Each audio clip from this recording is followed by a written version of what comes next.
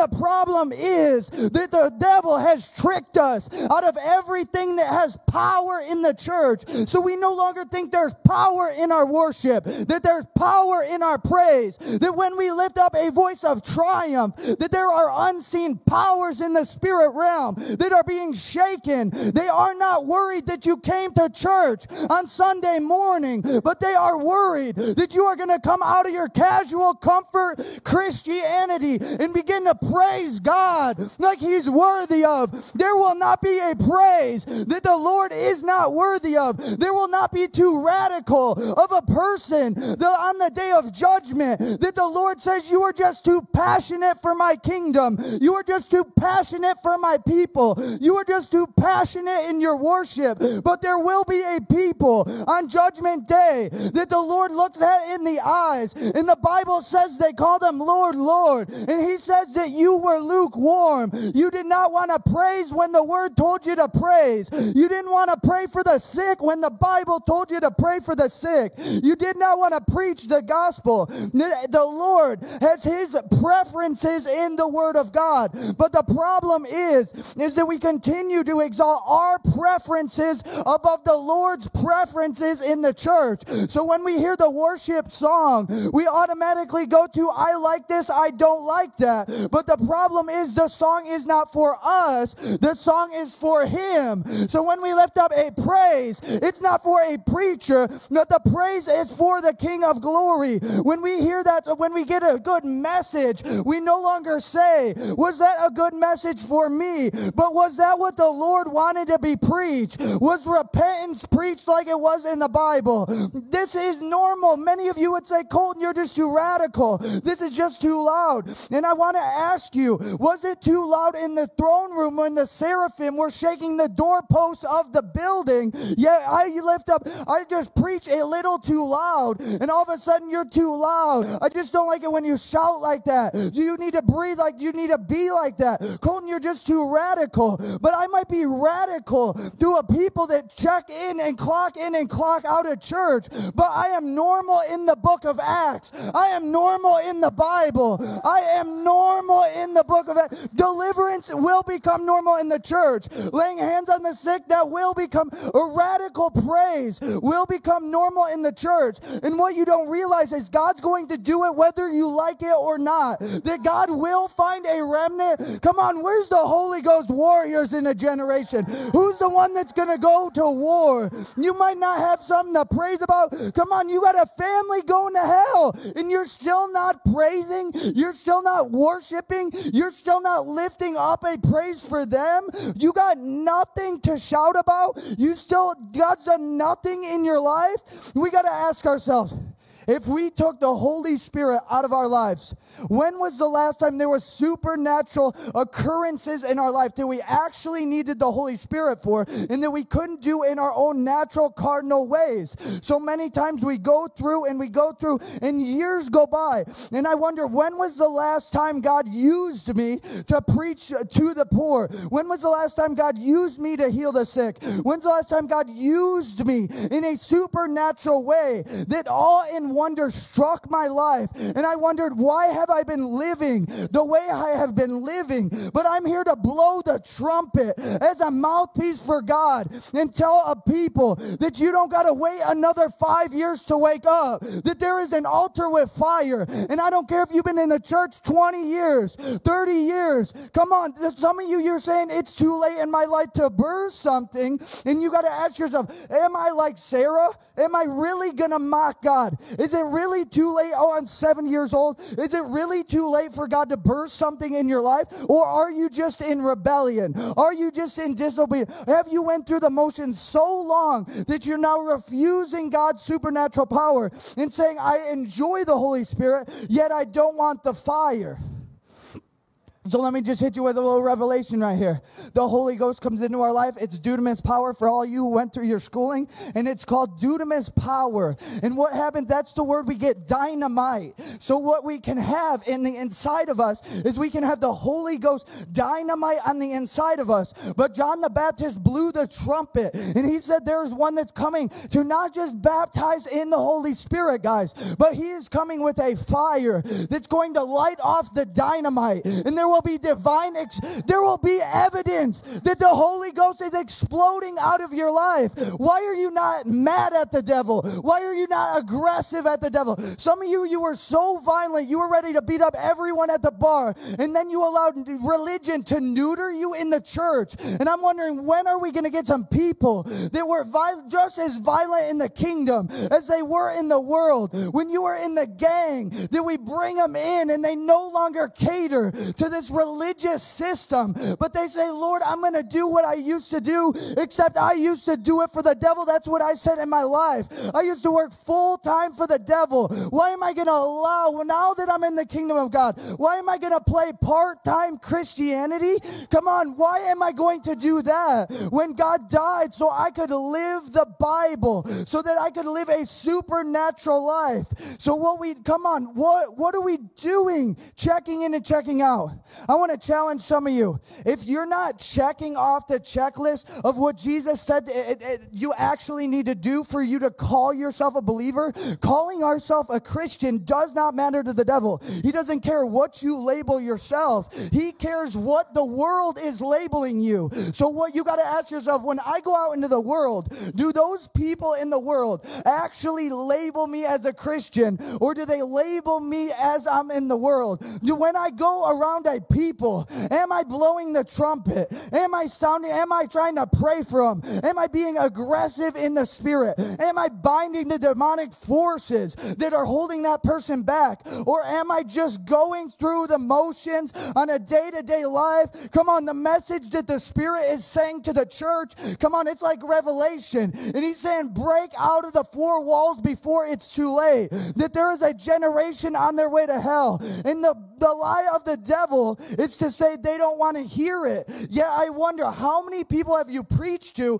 and they told you that I don't want to hear it? Because when we were out in the streets, it seemed like you could just love them a little bit and they would crack right away. And just about every single person was somewhat inviting, not to religion, but to the real Jesus. Oh, wait, you got back pain? Yes, pray for me. Yes, I got arthritis. Pray for me. Yes, I'm in a wheelchair. Pray for me. And these people are desperate in the world, and all we want to do is spoon feed them more religion and put them to sleep. And the Spirit is blowing the trumpet saying, when are we going to give them the Christianity of the Bible? When is the book of Acts going to begin to play out like it did? The same Holy Spirit that was on the inside of Jesus, that was on the inside of Paul, that was on the inside of Peter, is up on the inside of you. And he's not showing partiality to you. He actually told you to go do it. So when he said, lift up a voice of triumph unto God,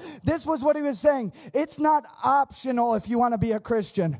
It's not optional whether you want to shout unto God. It's not optional whether you want to raise holy hands. It's not optional whether you want to do that or do this. Either I'm going to believe the whole thing and I'm going to live it out in my life. Come on, the religious Pharisees, they were not mad at Jesus for coming into the synagogue. And keep in mind, they were showing up to every one of Jesus' service. If they really didn't like him that much, some of you really don't like me shouting like this, giving you the word. And some of you show up to the meeting, yet you don't get mad until we actually do the things Jesus did. So you'll hang out, the altar call me, and you'll leave as soon as you see demons driven out, as soon as you see the sick being healed, as soon as you're seeing the power of God move. Why? Because you're exactly like them. You want to be on the outskirts of the revival. You want to see what's going on. The Bible said that even Herod who wanted to kill him, wanted to see the supernatural power of God. But I'm not interested, guys, in being another multitude. What does that mean?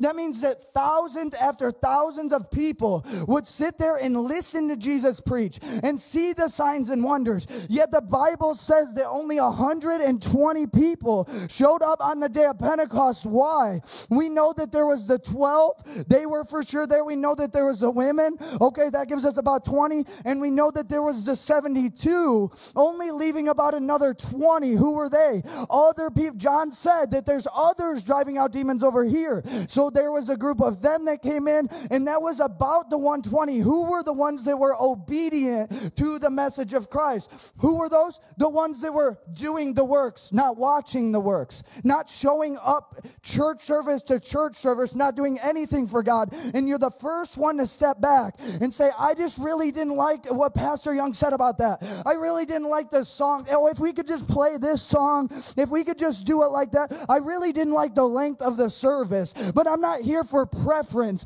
I'm here for the presence of God. I'm here for the Holy Ghost. One day in the house of the Lord is better. Come on, crank that thing up. One day in the house of the Lord is better than 1,000 days in the house of the wicked. You ought to have seen me when the devil had me bound. You ought to see how bound up I am. And you should have seen. Jesus rode in on a war horse. Guys, he didn't ride in like a hippie into my life. Jesus rode in on a war horse. And he says, if you're willing. What is the problem with the church? They're not willing.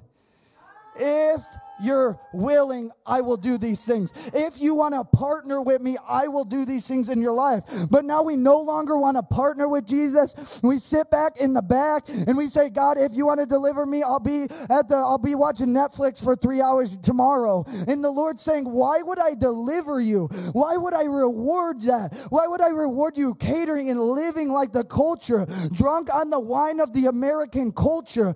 Like 1 Peter says, he says that what happens is, now that these signs have come, now that the signs of the end of the age, now that the famines, the earthquake, the pestilence, everything in World War III is about to break out, now that we see the signs of the times, what do? Be sober. What does that mean? Don't be casual in the presence of God. Don't be drunk.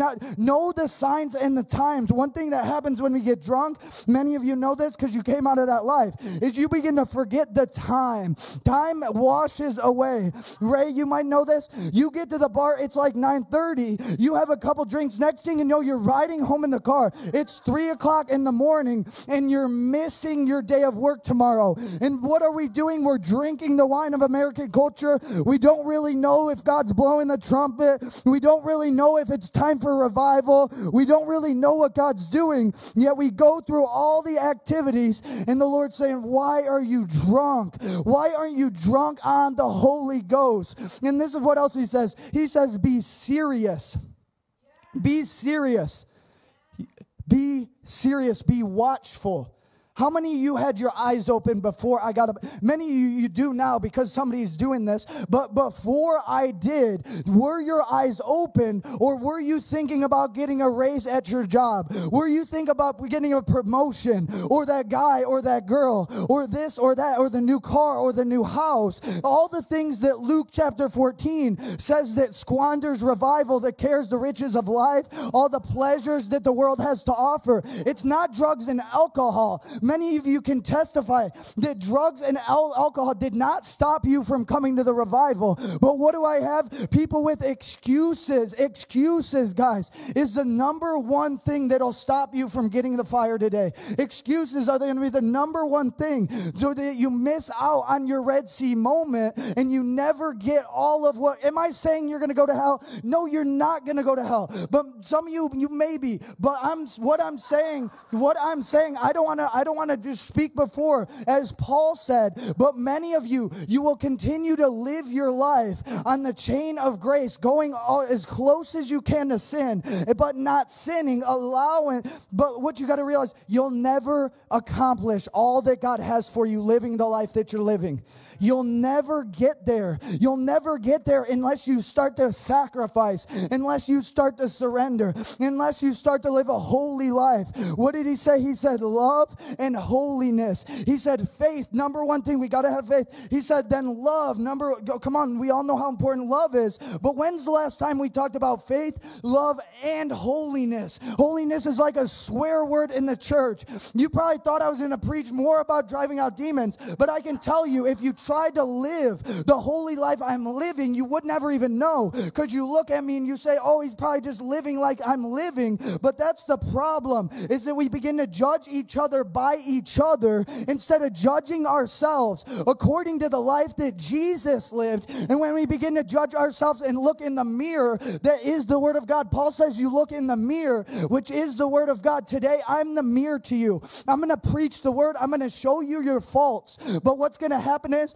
Paul said, is you're going to look in the mirror and quickly you'll dash off and you'll forget what you've seen in the mirror. I can't reach out and clean the smudge and wash that out of your life, but the Holy Spirit can. That's why we have altar calls in this church. That's why there's rivers of living water flowing from this church. My wife is birthing something today, and it's all just been, let me preach to you. It's all just been a big prophetic picture of what God wants to do in this place. But what happened in my life is I realized that all my plans had to go in the garbage. I was going to preach today. I had all my plans figured out, and what God did, the water broke at 5 in the morning. So what you got to do is you got to wake up. You got to realize all your plans are garbage. They don't matter. The Lord is not worried or doesn't care about those things that are worthless on the day of judgment.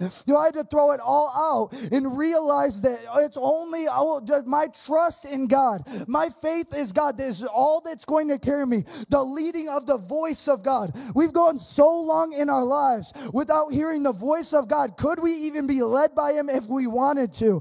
I had to listen to the voice of God. God, what are you saying? He said, we're going to go to the hospital, and your wife's probably not even going to listen to you, so just go there, and I flipped the baby already, so that's okay, and I'm going to send you to blow the trumpet at River of Destiny. Why? Because there is something birthing in the Spirit, and unless you go there to preach, something might not break. The water at River of Destiny might not break, and unless that thing breaks, the baby cannot come. I'm telling you, unless the water breaks in your life, that baby of revival, that baby that God wants to birth out of you, cannot come. So that's what happened. The water broke. I threw my plans away, and we had to get to the hospital. And I was wondering to the Lord, I'm like, is there going to be a C-section, or is it going to be a natural birth? And the Lord said, you think I would take you this far? See, if we want to schedule something, if we want to schedule the birthing process, then we need man to help us. But that's not what God wants to do. He wants it to be a natural, organic thing. He doesn't want us to have another good conference. Praise God for those. But many of us, we wait around for another good conference. Why? So that we could take a little bit more oil for ourselves and never go and do what God wants us to do. And eventually we're going to suck the oil and never get any for our own life. And the time will hit. The time will tick 12 o'clock, guys. And 5 foolish virgins will be waiting. And God will say, I sat you in the chair for 25 years. And you always waited for the man of God. You always waited for the new person, the new speaker, the conference. And you never actually went out and got your own oil. You know what brings joy to my life? It's not coming to church. It's bringing the church to the people. It's seeing somebody get delivered of demons. You know what joy that brings? Jesus said, the Bible says that when the 72, come on, is it okay if I talk about this? It says the 72 came back, and it says Jesus rejoiced in spirit. It's the only time in the whole Bible where it says that the Holy Spirit actually rejoiced. When the 72 came back and they said, Jesus, you're not going to believe this, that the demons are actually obeying us. They're actually listening to us. So some of you're going to get drafted, not into the army, but the SWAT team of God today. And Ray, you can testify on this. Sorry, I'm picking you. But when they draft you, right? They drafted Ray into the army. Did they give you 2 years to study? Did they give you 4 years to study? Did they give Ray any time? No, they will draft you in. God will take you off the street, and He will say, I'm out. Who's going to teach me, God? I'm going to teach you. I'm the Holy Spirit. I know all things. I search the deep mysteries of God. And we have kicked the Holy Spirit out of our mind, and we've allowed for revelation, and we are addicted. We are a generation that's addicted to more revelation, to more good teaching. Praise God for those things. But when we're always catering, what have you done with the other 5 messages that Pastor Young preached to you? Church, church, and Pastor Young's feeding you amazing stuff, and we're getting all this good teaching, but when have we actually applied the good teaching in our life? So why does God want you to get more of that and less of Him? What I realized was you need an equal amount of everything, or else the seed will be choked out. So we have wet fields right now. If we were to plant seeds in all water, what are we talking? All water and no sun, then the seeds would be choked out. So we got to realize we need a good balance. We need to get out there. That's why I preach. And at the house revival, we're breaking out at the house, and there was about 60, 70 people. But when I said, hey, what we're going to do is I'm not going to preach a message to you and not empower you to do those things. I'm going to equip you. I'm not preaching. I'm actually equipping you. Where's the training ground? What good table? Are the chairs comfy? Oh, the chairs are really comfy out there in the labor, out there in the fields. Why are we continuing to work outside of the fields? If we did that as farmers, nothing would ever be planted. Nothing would ever be harvested. So what I did was I said, we got to get out in the field. I can talk to you all about it all day long, but we got to begin to get out of our comfort zone.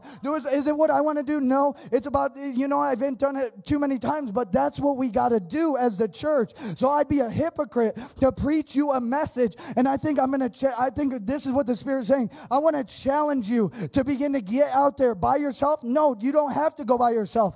If a seed dies, it will produce friends, not more seed. It will produce friends. So what's my problem, Colton? How come I don't have friends in my life? How come I don't have believers and fellowship? Have you really died? Unless a seed falls to the ground and dies, it will not have friends. So what we did, we went out there and praised God. We actually got kicked out of a restaurant for driving out demons. Who would have known? Who would have known that? Who would have known, guys, the biblical Christianity was so exciting? Why are we covering up all the exciting stuff in the church? Some of you, this is probably your first time, and what we'll do is we'll pray in tongues, and we'll kind of cover our mouth, and we'll kind of hide over here. Oh, and we'll drive out a demon over here. Oh, don't let them see. But we got to realize that those are the things that are actually exciting in God. So you can be in Christ and not be in Christ, not be in you. So what we got to do is we got to begin to now pull it out and show people. Jesus never once, in the Bible, Jesus said, hey, you got a demon, I'm going to pull you up here in front. Oh, and the Pharisees over there, they're really mad at me right now. But you know what? It's the Sabbath. What am I going to do on the Sabbath? What am I going to labor on? What am I going to work on? I'm going to work on people. I'm going to cast out. I'm going to heal the sick. He would do that, and they would all get mad at him. See, they were not mad at him until he began to do the works, until he began to he said, we're not just going to preach about this thing. Some of them, they probably thought Jesus was like them, even though the Bible says he preached with authority, unlike the religious people.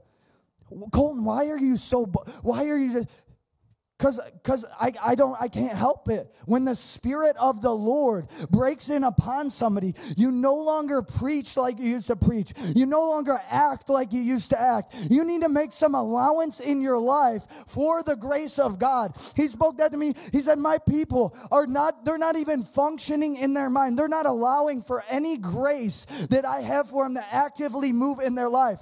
Do you need the grace of God to scroll on TikTok for 3 hours a day? Do you need the grace of God to watch Netflix and watch the news? I don't even know what they're playing on TV. The Squid Games, whatever, all this demonic stuff. You need the Holy Spirit. You need the grace of God. What for what? So I can catch a word of knowledge. So that I can work in supernatural healing. So that I can actually do what? The works of Jesus and greater. And greater. And this is what we do. Preach the message, we preach the Bible verses, but there's no belief in them. There's no activation in them. The Bible says that if you do not exercise it, it's never going to grow. Your faith is never going to grow unless you actually do the things. Oh, Colton, I got fear in my life. You want to know how you defeat fear in your life? You ride up on a war horse and you say, fear, you're bowing down to me today. I am not surrendering to you. I am working with the Holy Ghost. There is supernatural power invested in my life, and I'm not going to squander it. So this is what he's going to want. On the day of judgment, he wants interest on what he's planted on the inside of you. He wants interest. Well, you've buried your talents.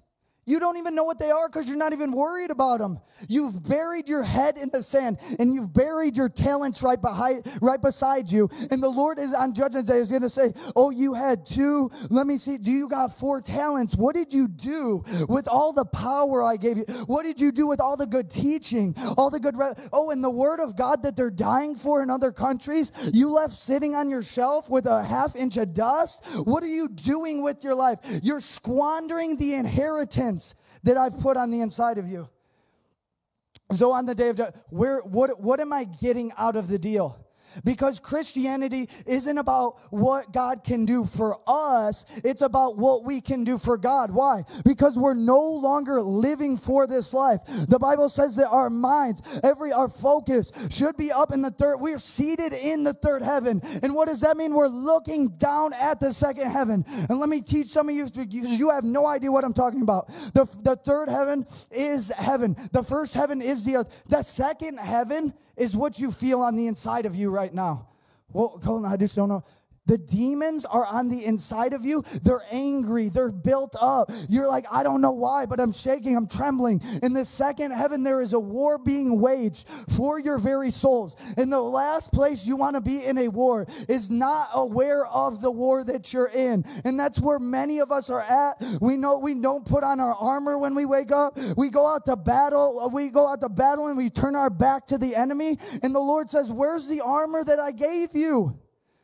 When are you exercising your armor? When is your faith being put up? When is the sword of the Lord being preached to your friends, to your family, to everyone around you who's going to hell? When are those shoes being walked? When is the belt of truth gonna overcome the false love of the American church? I wonder when love and truth and deed will be preached instead of a compromising new age love that says you can do whatever you want to do and go to hell. I refuse to get up in my friends and family and just allow them to go to hell without hearing the real gospel, where Paul said you ought to lay down your life. He said in the book of Romans, it builds it all up until what? He says, therefore, I want you to do what?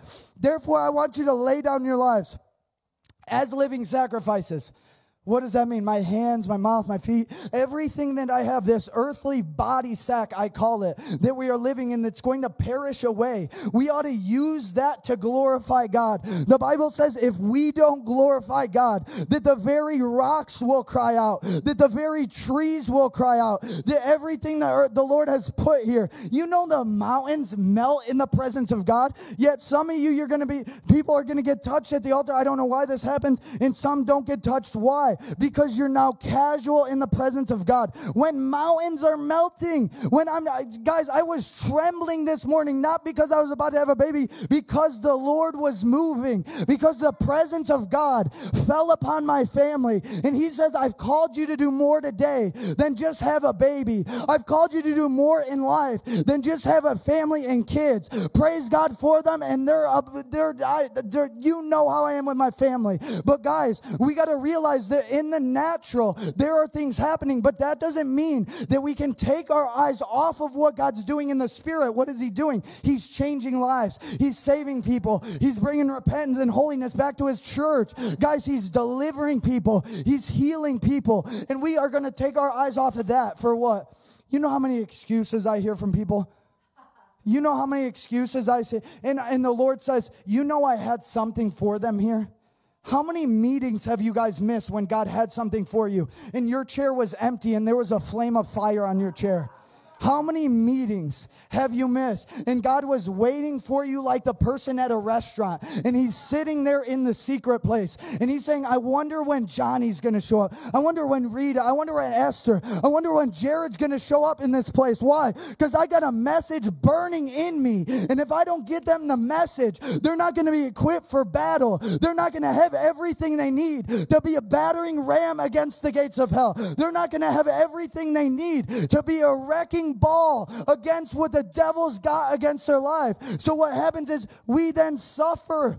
We suffer in the flesh.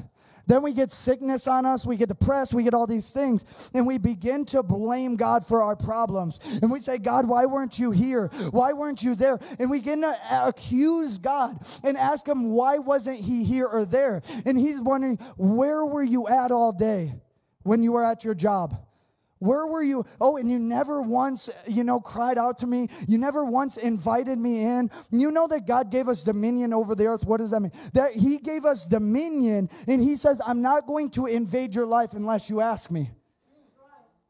I'm not going to. Why do we have prayer? So we can invite God into a situation. So we can invite God in to break out. So we can invite God in to bring his supernatural power and say, God, I'm not working by my own strength. Why are you doing that? Church reference, you're still operating by your own strength. And there will come a time in these end days, cardinal Christianity is going to fall. And there will be a mass separation. Can I prophesy a little bit? There will be a mass separation in the church. And it's going to be the people that want to check in and check out, and they're going to begin to slide off and backslide, and all the church is going to wonder where they're going, and we're all going to freak out and pray for everyone. But what we got to realize is in these end times, God's going to do some things that we don't understand.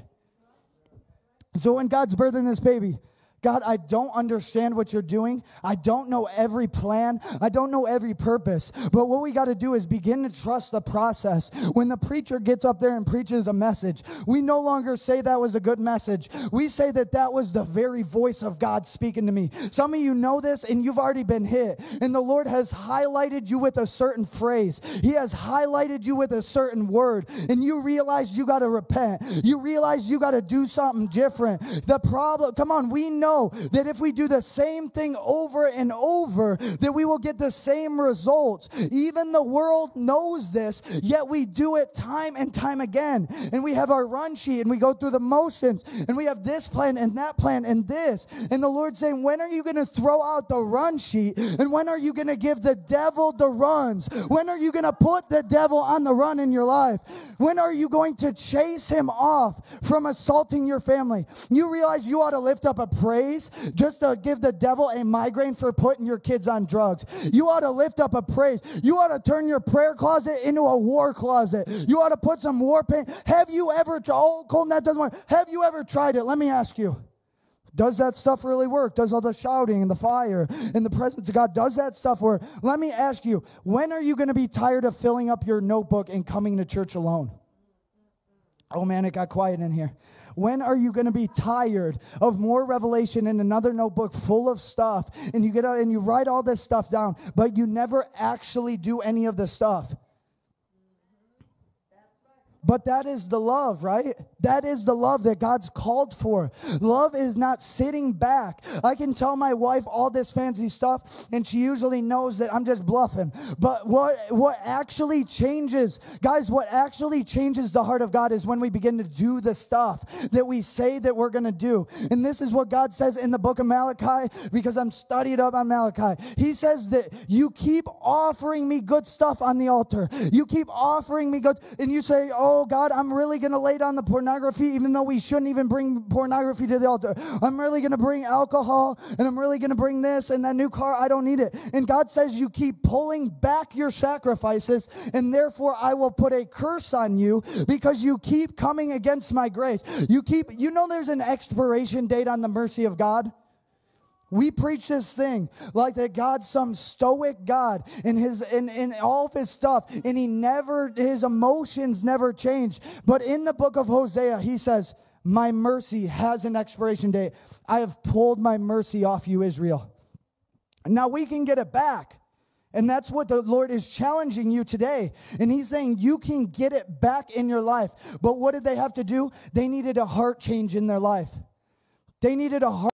What is that? That's true repentance. True repentance isn't acting like, no, it's a heart change that actually fuels change in your life. And we are tired. I am tired of, am I the only one? Come on, I'm not being perfect up here. If I preach to you and I don't say it, I got some problems, so I'm gonna say it. I'm tired of bluffing at the altar and going out and living my life for myself, living a selfish Christian, living a self-centered Christianity and not be centered on God. I'm tired of getting up here And bluffing, you know what bluffing is? Bluffing in the casino is when you try to look like you're pushing the chips to the middle of the table, is when you try to look like you're going all in, yet you never actually go all in. The job is to make it look like it. So we have many people in the American church, and we are bluffing. We are acting like we're doing something that we know we're not going to do. So today, I want to challenge every one of you. We are going to have revival at this altar, and I don't want you to come up here bluffing. If you're not serious and you're not about this life, then you ought to sit back, because the Lord wants to pour something out in this place, and He's not looking for more numbers. He's not looking for better people. He's not looking for somebody who has a good program. He's looking for somebody with a humble and contrite heart that He can work through, that He can speak through, that He can do the things He wants to do through, because now God wants to move on the earth. How? He doesn't move just however He wave His hand and move. He actually moves by consuming a vessel. The same way the devil has used you, the same way the devil used to use you, is the same way that God wants to use you. It's the same way. God wants to birth something in your life, but you got to realize you got to throw out your plans. At the pool at Bethesda, you know what was stopping? I always wondered this. I wondered, why was the multitudes there and only one person got healed? Am I the only one? I wonder this. Why are the multitudes there and only one person got healed? And Jesus asked them, and this is the very question that God's asking all of you today. Do you want to be healed?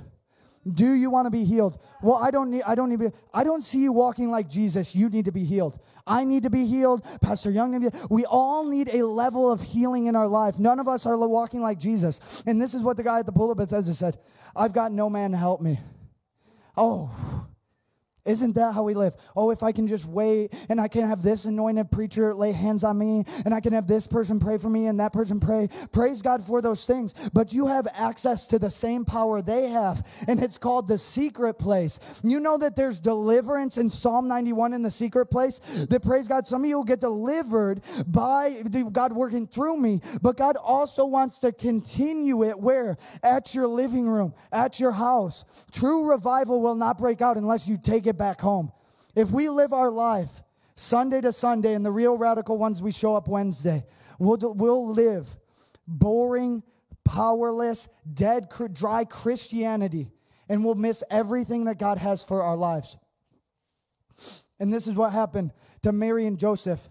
They left Jesus at the temple. How many of you today, you can say, I'm guilty of leaving Jesus at River of Destiny? Every service. I'm guilty of leaving Jesus at the conference. I come 10 times more expecting what to the conference than I do to a weekly service. And this is something I just want to preach a little bit. We come more expecting what? When there's a big name, when there's a big minister, when there's a lot of people. But when Pastor Young, when we come in Sunday to Sunday, is there any expectation? Are you expecting to birth something out of you? Are you coming with a hunger? Are you coming with a thirst? Are you coming with a desperation? Or are you just punching your ticket? You know how you can get fired from your job? Treat your boss like you treat God. Treat your boss like you treat God. What do I mean by that? Go tell your boss you can only work Sunday morning and maybe Wednesday night if it works out in your schedule. Because we don't show up to that extracurricular stuff. Why? Because we all have excuses. You know that I had way more excuses not to show up today, but this is what the Lord, you can't live this life and not obey me. So when the Lord calls me to go do it, I no longer have an option whether I'm going to go do it. And all the questions I could ask God and all the things I could, and God, is my wife going to be, is the baby going to come, and is this going to do? Who are you to question me? Wait, isn't it about trusting me? Isn't it about having faith? Isn't it about laying all your burdens, all your cares, all your worries? Yet we come riddled with anxiety and riddled with fear. And I'm just going to tell you, that's a demonic spirit. That's what he says in the Bible. He says, who put the spirit of fear on you?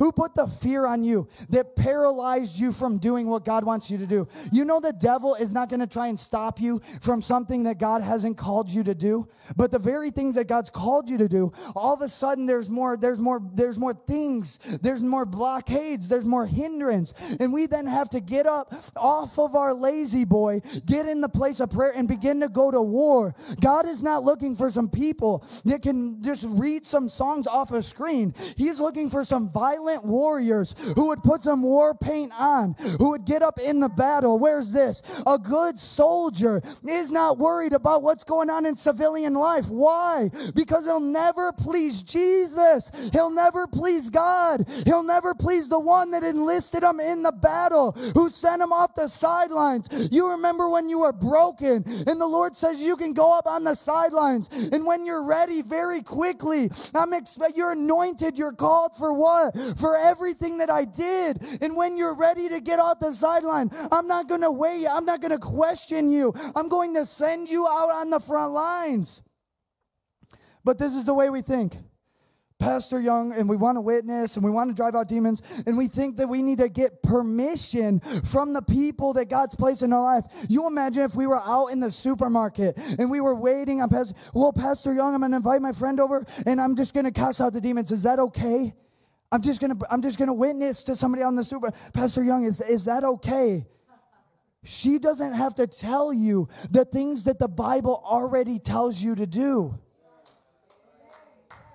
Come on, where are the praise-filled warriors in a generation that are going to lead the remnant out to battle? See, the battle isn't won by good preaching. The battle isn't won by good teaching. The battle isn't won by big churches and good songs and good lighting. The battle is won by the praise-filled warriors who go out ahead of the priests and they begin to shout unto the Lord. Come on, am I the only one that says, I got to shout? You ought to push. The breath of God is going to blow the religious dust off of you that's been whispering in your ears, saying, I don't want to shout. Oh, you shouldn't shout. There is liberty in the new covenant, that there is a new covenant, guys, that is way more glorious than living this religious system.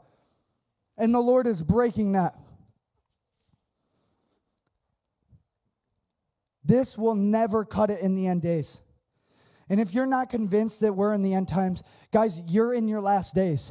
Some of you, you're older. You got to realize that now there is a spirit of acceleration that wants to come on you, because you no longer have 50 years to do what God's done, do what God has for your life. You've got about 10, 20 years. And if you don't begin to press in, if you don't get that self-control on you, if you don't beat up the flesh, if you don't be led by the Spirit, you're never going to accomplish all that. And what's going to happen? Then there's no joy in my life. Then there's no strength in my life. Then there's no fire in my life. Then there's no miracles, signs, and wonder. There's no awe of God. There's no fear of the Lord. And if you're missing one thing, guys, if we're baking a cake and we miss one ingredient, the cake is flat. It's dead. It's dry. It's not good. You might as well toss that thing in the garbage. Let me clarify on what it means to just be lukewarm. Lukewarm doesn't mean that you don't know how to raise your hand and praise. Why? Because we are professional Christians. And when everyone in the house raises their hands, we raise our hands, and we all shout when pastor tells us to shout, and we all do those things. But being lukewarm is when we make an altar call and we say, do you want to meet with God today? Isn't that the reason we come to church? It's not to hear a good preacher. You didn't come to hear a good word, but you came to encounter God. You came to get a new life. You came to get up on the altar, and we need to restore the altars. It's time for Jezebel to take a back seat and stop destroying what the Lord is building. But the Lord is going to build an altar of fire right here. And let me tell you the one thing that's going to stop you from crossing the chicken line to the altar today. It's going to be because you're lukewarm. Because you're going to sit back and say, I have everything. You want more cars? If I asked you who wanted more money in the place, everyone would raise their hands, right? Oh, another car, another house. Praise God for those things. But that's what the Laodiceans said. They said, we got these things, we want these things. And then I say, who wants more of God? And some hands, and they're looking around, and well, if everyone else raises it, that's what the Laodicean church said. They said, we want all the other things, but we don't want more of God. We don't need more of God. We don't wake up on a day-to-day basis and say we need more of God in our life, that I need more hunger, that I need more desperation, that I need to actually get a prayer life, that I'm actually going to fast. You know that every day-to-day, you could lose your salvation in one day. Wait, where's this in the Bible? Those who endure till the end will be saved. He gave us one key to make it till the last day of our salvation. How? Endurance. Pressing in when you don't want to pray.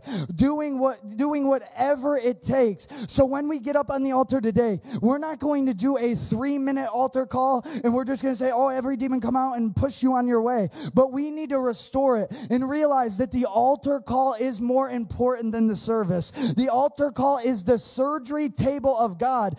And the reason that you're not doing what you're called to do is because there's things that God needs to remove out of the inside of you so that he can fill the space with the Holy Spirit, with revival, with hunger. There's only so much a person can hold, the compartments can hold. So we need to remove the thing so we can add the thing. So this is the surgery table today. And we're going to cry out to God. And we are going to begin to break out. Guys, if we don't throw it all out, we're never going to see the revival that God has. He will look over, he will step over you at the pool of Bethesda. Why? Because I'm looking on the man, I just want the oil, I want all these things. Everyone stand up. Hallelujah.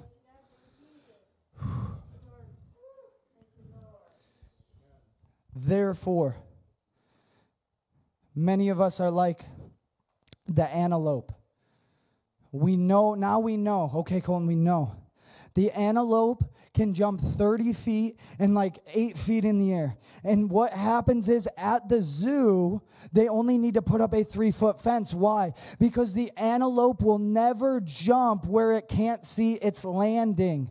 So for us in our life, we just can't see the landing. We got this fear of the unknown. So we never leap the hurdles God has. We never leap the hurdles and the trials that the devil puts in our life. We stop and we don't leap over the wall like David. But this is what the God is saying. If you're ready to cross the line, if you're ready to leap the hurdles, if you're ready to go all in, if you're ready to surrender, if you came here for healing, if you came here to live, if you came here to repent, if you came out to cry for your kids, if you came to cry out for your grandkids, if you came out to this place, you don't even know why you're here, but you feel the Spirit of the Lord pulling you up to the altar. You ought to not let that religious devil talk you out of what God has placed here for you. If you could play some songs or whatever it is you have back there. But the Lord is saying, if that's you, I want you to get up out of your seat. Don't limp up to the altar, but you better get up here because God is birthing something.